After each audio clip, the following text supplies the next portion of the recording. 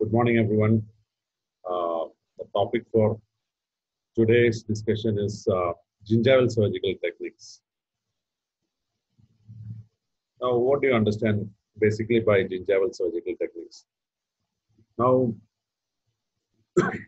gingival surgical techniques means any procedure you do to the gingiva by which you are trying to scrape the gingiva or trying to resect the gingiva. That is a gingival surgical technique, actually. Now, when you do a flap surgery, what you are doing is you are reflecting a flap and you are exposing the bone. But here in gingival surgical techniques, you are not doing anything to the bone. You are not reflecting a flap. Probably in the milder aspect of a gingival surgical techniques, you are doing a scraping of the inner lining of the periodontal pocket, which is called as curettage. And when you have an enlarged or asymmetric or anesthetic gingiva, you try to reshape the gingiva by a process as gingivectomy. So these are the two processes that are involved in gingival surgical techniques, and let's go and discuss each of them. Now, before that, you have to know certain terminologies. These are things that probably you will be very familiar with. One is curettage. The curettage, as I mentioned before, is the scraping of the inner lining of a periodontal pocket. You have a gingival sulcus, the sulcular epithelium. So this sulcular epithelium will be usually inflamed in case of a periodontal pocket, and you are trying to remove all the inflammatory component of that gingival sulcus by means of this procedure called as curettage. Scaling, as you all know, you probably would have done about 40 scaling, and now you know what is used by means of certain specified scaling instruments. You try to remove all the hard deposits on from the from the tooth surface. That is called as scaling. Now, what is root planing? Now, root planing. Now if you have a periodontal pocket, you have usually calculus and other microbial deposits attached to the root surface. By means of scaling, you are removing all those deposits. Okay, but the problem is the outermost layer of the root surface is called a cementum, and when the calculus or microbes get attached to cementum, the microorganisms that are present in this plaque or calculus will produce a lot of virulent factors or substances called as endotoxins, which may get adhered into the cementum. So even after you are removing the deposits by means of scaling, you have an outer layer of altered cementum. Now, if you have that infected layer of cementum, probably that will prevent the other tissue, that is the gingival epithelium and the gingiva, to come and attach the root surface. So what you do is, after scaling, take a curette and then smoothen the root surface. By smoothening the root surface, you are doing it very finely. You are removing the outermost layer of the cementum, the infected layer of cementum. That procedure is known as planing. Okay. Now, when you look at curettage, now, depending upon the extent to which you do curettage, you can classify as gingival and subgingival curettage. Now, yeah, just by looking at the next figure here, this figure, you can know that what is gingival and subgingival curettage. Now, when you extend,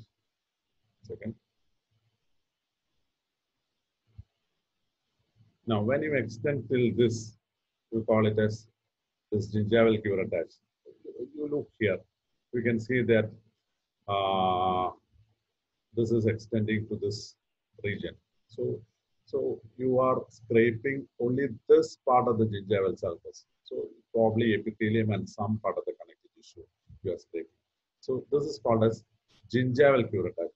But when you extend your curette far beyond to almost the crest of the alveolar bone, you are removing this whole of this gingival tissues along, the whole of this inflamed tissues. This is called as subgingival curettage.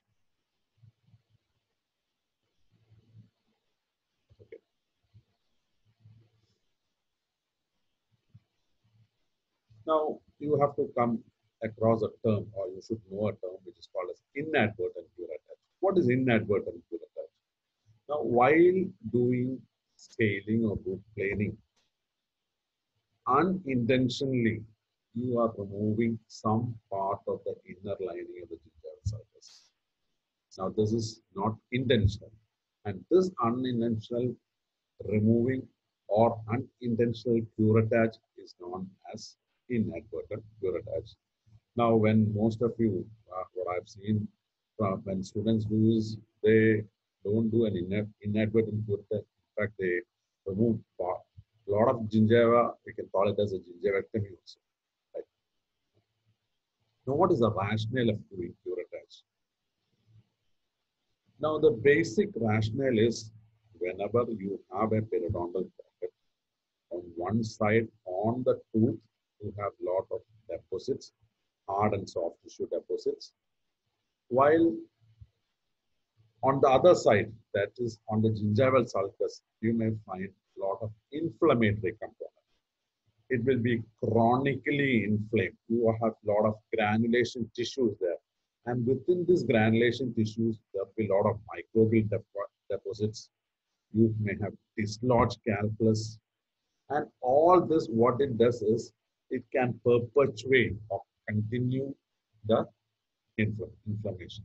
So basically, before probably doing a surgery, you want to clear off all the inflammation in relation to the gingiva. So you do a scaling and root planing first, and then you do a curettage by which the hard tissue is also addressed, and then later on the soft tissue is also addressed. So all the inflammation in relation to the tooth is being removed, and all the inflammation in relation to the gingiva is that means a curettage. So that is a rationale of doing curettage. But what is the present concept of curettage? In previous years, I think probably when the time when we were doing post-graduation, all the cases we were supposed to do curettage. But now the present concept is you treat the hard tissue, that is, you remove all the deposits in relation to the tooth surface. The soft tissue will automatically heal. So there is no need of doing any curettage. That is, you don't have to scrape the gingival sulcus or gingival lining. You remove all the accretions that are present on the root surface. It will completely heal. That's a good point. So there is no need of curettage present. That is a present concept. You should know about curettage. What are the different ways in which you can do curettage? Now, what are the indications? Which all cases will we do curettage? Now, one is, as in some cases, some areas will be inaccessible.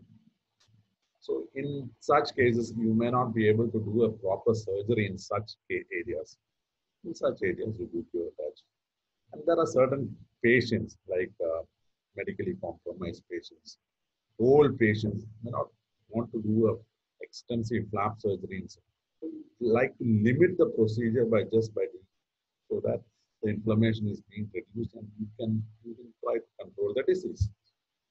And then during recall visits, you find that the gingiva is inflamed, you can do a scaling, and along with that, you can do a curettage. These were the indications for which curettage was done. So what is a basic technique? Well, basic technique is, before any surgical periodontal procedure, the basic procedure you have to do is, one is scaling and second is root planing. So one, you have to do scaling first. Second, you have to do root planing. And you are scraping the inner lining of gingiva here. It's going to be painful to the patient. So you have to first give local anesthesia. And then you have to select a curette for doing curettage. Now, when you look at Gracie curettes, you have Gracie curettes from 1 to 14. You have 7 sets of curettes. And these curettes are designed in such a way that curette is going to be adapted to the tooth surface. Okay? But the basic procedure here is you don't want the curette to get adapted to the tooth surface, but you want it to adapt to the tissue surface. So what you do is, if you are using a curette to root plane, the mesial aspect of a tooth. For curettage, use the same curette on the distal gingiva. So that is a simple one. Like for 13, 14, curette is usually used on the mesial aspect of the loss. Right? So, and 11, 12 on the distal surface. No, Gracie curette 13, 14 is usually used in the distal surface of molars. But when you do a curettage, you're not applying in the distal surface, you're applying the mesial surface. So that becomes opposite for the 11 and 12 curette. So you don't adapt to the tooth surface, you adapt to the opposite gingiva. That is the basic. Now what you do, you insert the instrument into the gingival sulcus so that the most apical aspect is being adapted to the gingival sulcus, and then using a horizontal motion, and the outermost aspect of the pocket is supported on the external surface. Now this is how you do a curettage. You can see um,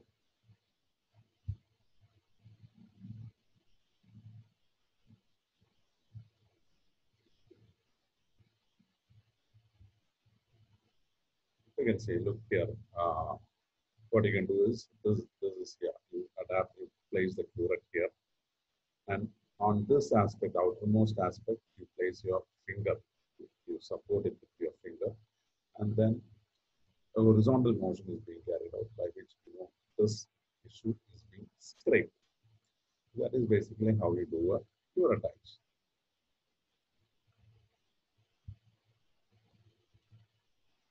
Now, subgingival curettage.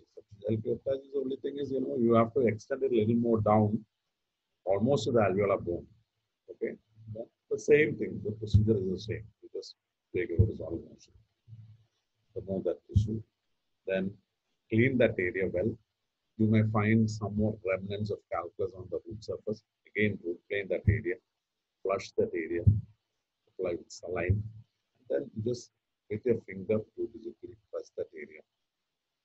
And if you feel that the tissues are spread or it's not coming in close approximity to the root surface, probably you can do a suturing, or it can be. Suturing and pack are optional here. You don't have to do it in all the cases of that. It is optional. So that is a basic procedure for doing a curettage. Now these are the steps. You can see that you engage the most apical aspect, just pull it up, and then you can see that the whole inflamed there is. Then with your finger, just adapt it to the tooth surface. It's not getting adapted, probably you'll have to do the suturing and packing. Now, what are the other techniques? This is the standard basic technique that we used to do. Now, there are other techniques by which you can do. One is known as the INAP, or the excisional new attachment technique, which was put forward by naval dental corps in the US. Then you can use ultrasonics for curettage, use caustic drugs, chemicals for doing curettage. Nowadays, you can even use laser for doing curettage by a procedure called as a LANAP, laser assisted new attachment procedure. So what is INAP, or excisional new attachment procedure? As I told you before, it is developed by the US Naval Dental Corps, and it is a definitive subgingival curettage which is performed using a periodontal knife. Steps are, as I told you before, scaling and root planing has to be completed. Review the patient later, give local anesthesia. Then what you do is, here you are not just scraping the inner lining of the pocket. What you do is, you are using a periodontal knife, or you can use a BP blade and handle. Number 15 BP blade and handle. And you put an incision which is known as internal meval incision, extending from the gingival margin towards the tooth surface. And it has to be carried out both in the proximally, both buccally and lingual. I'll show you that. Now this is, so in curettage, what we did was we inserted this curettage and pulled this tissue out. Now here you are putting an incision like this, this inflamed tissue. So you put an incision like this in such a way, and then what you do is, after putting an incision, You insert your curette and then take out this tissue. Whatever deposits are present on the root surface after that is being removed, area is being well flushed, and then again you adapt this tissue towards the root surface. If it's not getting adapted, probably you can do a suturing and packing. So this is a remove the excess tissue with curette and root plane all the exposed cementum. And if at all there is any connective tissue that is attached to the root surface, try to preserve that, approximate the wound edges, and if they don't need passively, place a suture and give a dressing. Now you can do curettage by means of ultrasonic curettage. Only thing is you need specialized tips for that. Now, what does the ultrasonic vibration result in? Ultrasonic vibration will result in disruption of tissue continuity. It will lift up the epithelium. It will dismember the collagen bundles, and it will alter the morphological features of the fibroblast.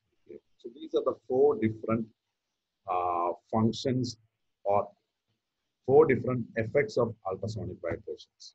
And you have different ultrasonic tips of scalers that are available in the market. One is known as a Mohs scaler, and the other is a rod-shaped ultrasonic. So these are the common instruments. So these are used. Again, drugs can be used. You apply some little bit of drugs into the gingival sulcus, and this will actually cause sloughing of the tissue, and you can remove the inflamed tissue. But what is the problem? Can you control that? Can you control the extent of these caustic drugs on the gingival tissues? You can't control it. It is a problem. I mean, it was used before. Now it is not used. It is a historic concept, and mainly we use sodium sulfide and alkaline sodium hypochlorite. Sodium sulfide and alkaline hypochlorite, which is known as antiform, and also a few phenols have also been used. So these are the caustic drugs, but it is of historic importance. It is not now used. It is discarded. Now, how does healing take place after scaling and curettage? Now, you do scaling or you do curettage immediately within the gingival sulcus, there will be complete healing of blood. You can see that you just touch that area, do a scaling, and you can see that in the tissues there is dilated capillaries and a lot of PMNs, that is neutrophils, appear shortly in the wound site. And there is slow progression of proliferation of granulation tissue. And epithelium starts migrating from the edges of the wound. And epithelialization occurs by about the first week, that is 2 to 7 days. And junctional epithelium starts to be formed by the 5th day. And almost you can see that healing takes place by the 3rd week. That is the 21st. By the 21st day, you may find some immature collagen fibers attached to the java and the bone. So this is how the basic steps of healing. So blood fills up, that converts into granulation tissue. There is an intense inflammatory response that takes place. The epithelium migrates from the edges, the connective tissue fibers starts forming, and you can see some amount of fibers by the 21st day. So this is the first part of gingival surgical techniques, that is gingival curettage. So we'll stop with this, and I'll take gingivectomy as a separate class.